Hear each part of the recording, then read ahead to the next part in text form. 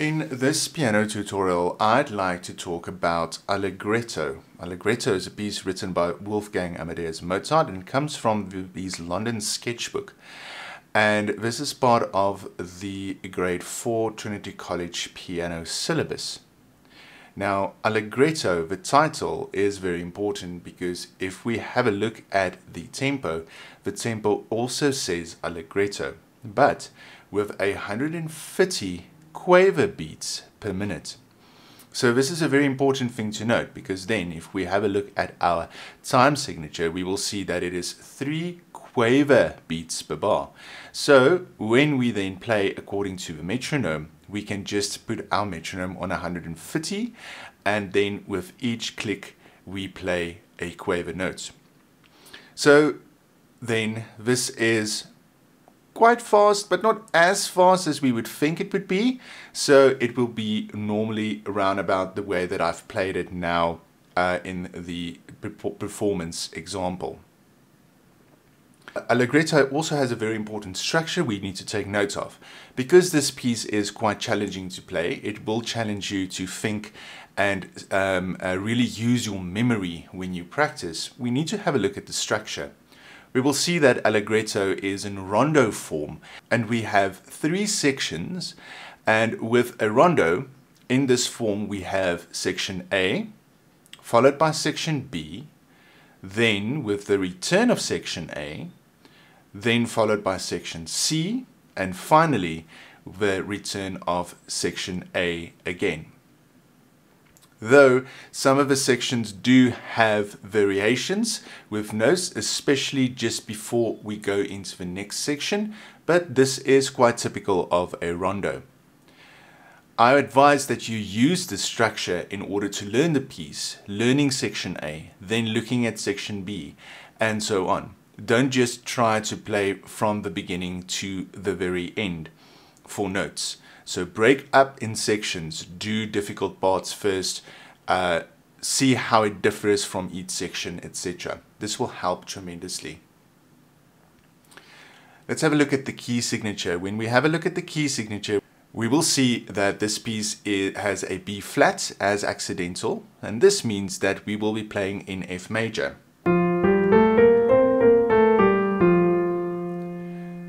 But with this piece, typically of classical music, there is quite a lot of key changes, but it is important to notice them and note them because there will be a change of accidentals as well. Section A, we will first start with section A, and we're going to do the right hand, left hand, followed by hands together.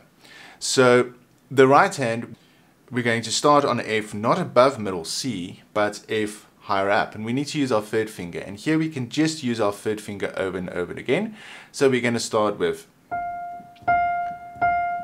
repeating Fs, then now semiquavers, 5, 3, 2, 1, 4, over to C, B flat, A. Moving down our thumb to C, middle C, thumb underneath to F, a little scale passage.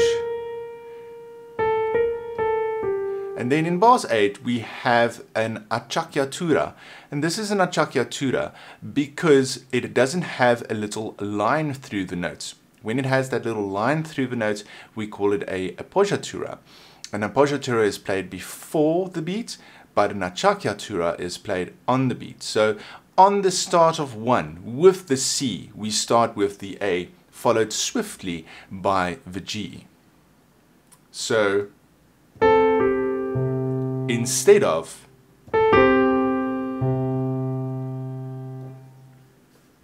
then we have a repeat again of the same right hand. 3, F, F, F, F, F, same notes.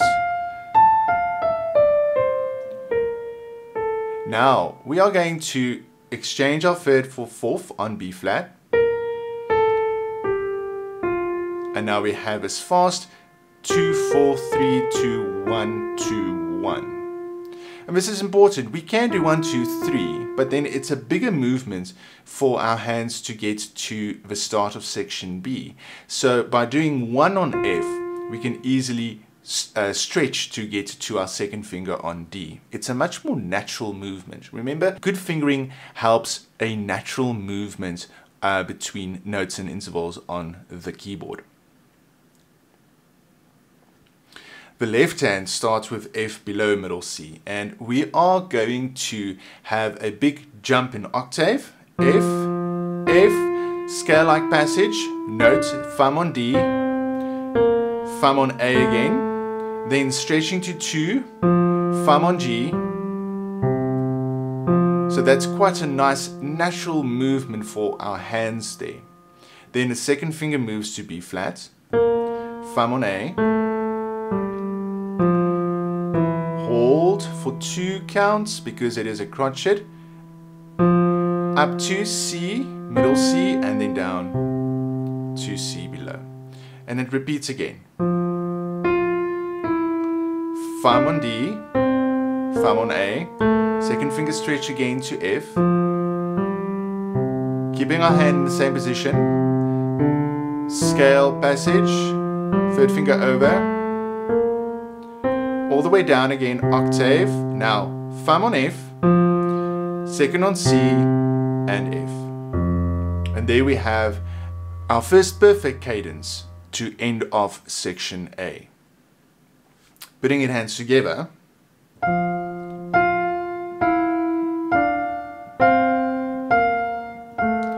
5, 2, 4 goes over,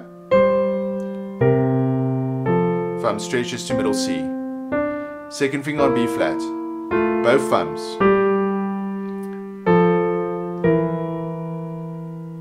Achakatura on the beat. Again, repeat. Thumb on D, thumb on A, second finger on F, 4 goes over. Keep our hands in the same position, 4 shifts to B flat. Third finger over, so that we get our second finger on B flat. Second finger over, ending on thumb and thumb. So that is our first part, and we don't have any pedal signs in this piece. We could add pedal here and there to help, but it's best to try and get this as legato as possible without the help of pedal. That is why the fingering is written in such a way that we can help bring out a clearer sound and as well as the character to the piece. This is important. Well, this piece now ends with a fermata or a pause there on the double bar line between bars 16 and 17. And this means that we have to pause a little bit before we start with section B. If we have a look at the notes for section B, it's going to start on the second finger on D. And now we have an F sharp, thumb on G. And then of course remember the B flat as well. So there we have our first new accidental. Then we move with our fourth finger down to C. And we need to start immediately with our second finger on C again, high up. Thumb to F. And now the third finger goes to B flat, with our second finger goes over. Now this seems quite strange and unnatural, but it's actually good because now we can, when we jump from here to here, our hand can flick over for the octaves that we need to do. A, G, G, G, G, G, F, F, second finger on A. Now we have a triplet, pineapple, third finger over, F, and we've got a trill. And the trill is quite easy. It's literally just 2, 3, 2, 1.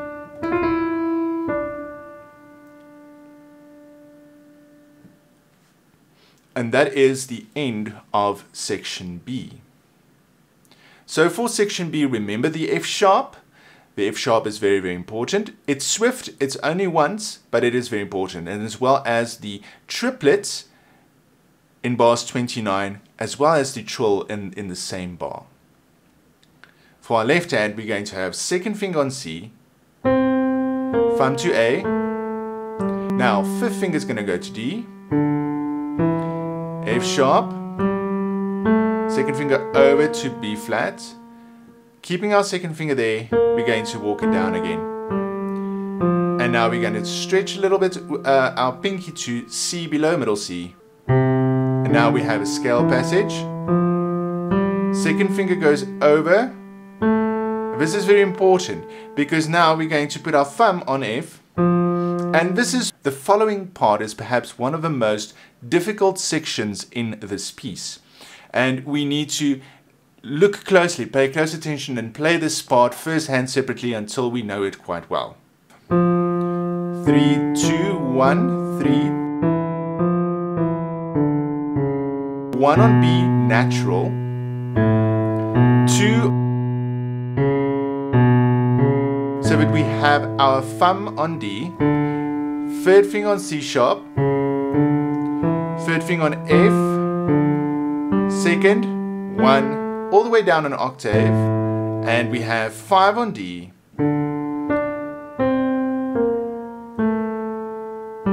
And then they say third finger on G. You can use third finger on G, but it really doesn't matter in this regard because now the section A will repeat again. Putting your hands together, take it slowly. Remembering the B flat, fifth finger, 4 on C, second finger over, second, thumb and thumb, C, third finger on B flat this time, second and second. Now, jumping both, skipping, one key, so an interval of a third, and the most difficult part. And remember, the right hand is staccato.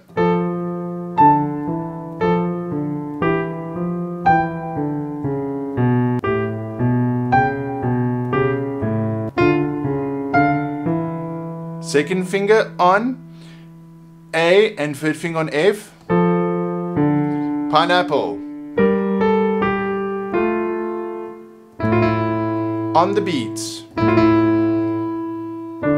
Now here is quite tricky. This can be quite confusing. As we can see, the right hand has a D and it's a crotchet, and the left hand has a D followed by a D as well. So what do we do in this situation? This is quite tricky. Here we are going to have to implement the pedal. So what we're going to do is we're going to press down the pedal and we're going to hold it all the way down up until we move our first finger to A in the last quaver beat of that bar. Lift. So this is very important. Pedal, hold, lift. And now the second section starts again.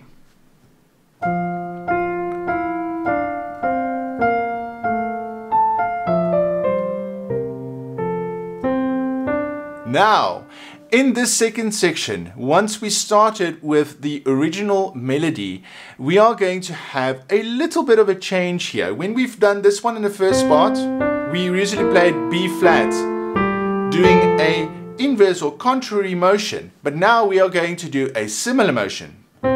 Starting with our fifth finger on C,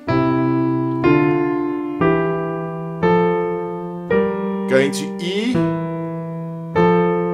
and now we have the same thing, acciaccatura, but the initial acciaccatura was on middle C. This one requires us to move one octave down. So doing that part again, thumb,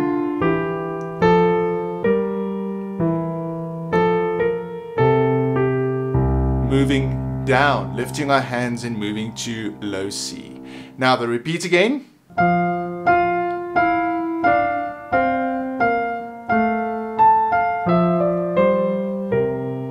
Now, starting with C again here, but similar motion. Now the right hand moves to C.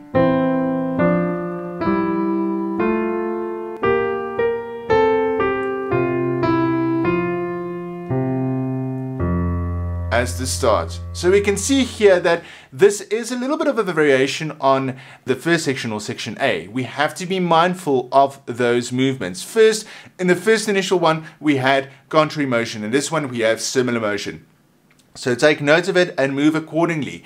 Look at the differences. Remember the differences. Remember this, it's scale-like passages, so it makes it a little bit more easier to remember and follow as well. Look at the sequences to make sure that you do notice parts that looks tricky but actually is very easy if you just look a level more below the surface.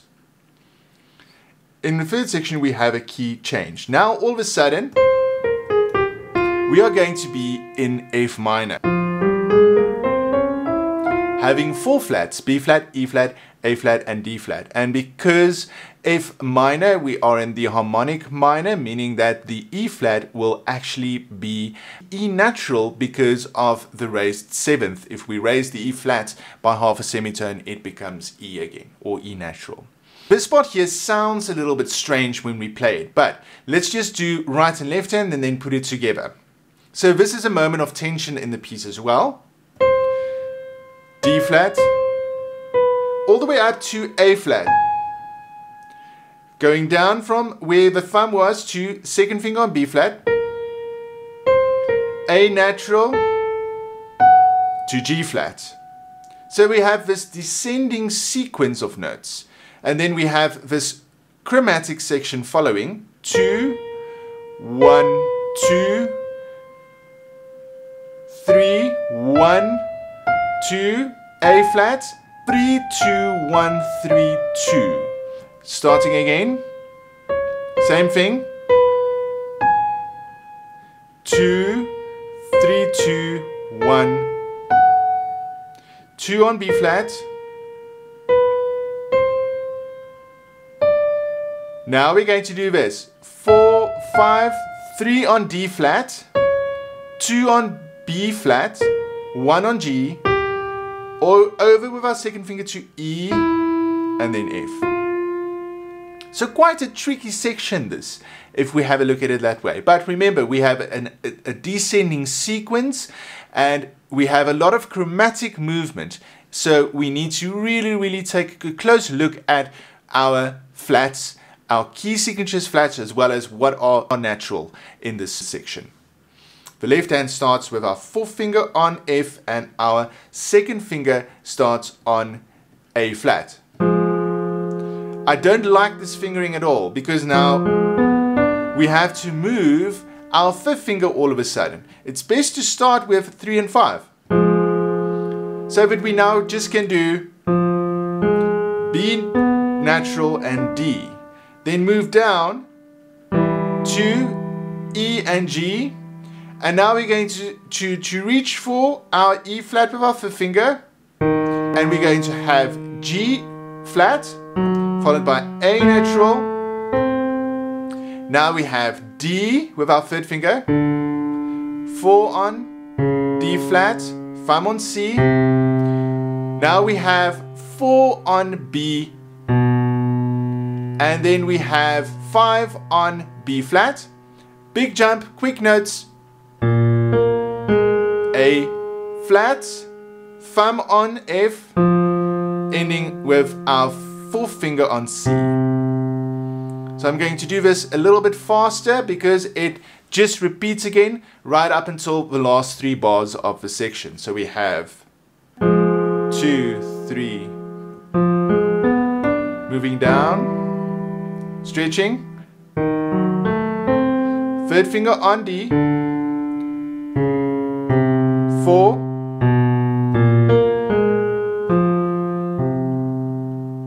repeating.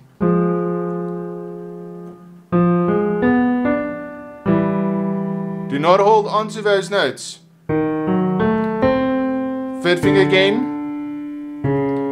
5 this time on C. We're not going to put our thumb underneath because now we're going to do this. C, middle C, B, natural. Now we're going to do C, A flat, B flat, C, all the way down, ending again with a perfect cadence. Putting these hands together, we are going to do the following.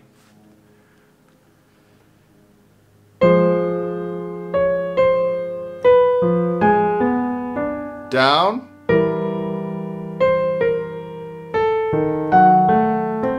second finger on B flat, third finger on D,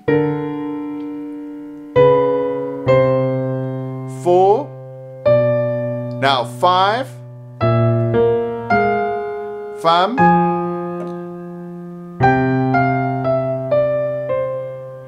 repeat.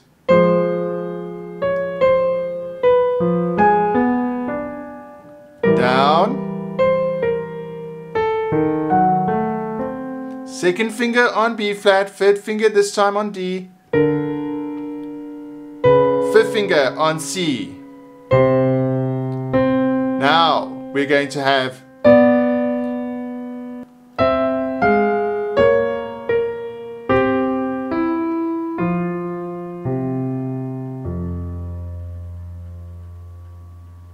and once you get through this very tricky part, putting your hands together, we are going to go DC all fine, da capo all fine. So we're going to go back to the beginning and we're going to play until fine. So basically the A section repeats, an easy part. So we start easy, it gets much more trickier, and then finally we end again with the easy A part.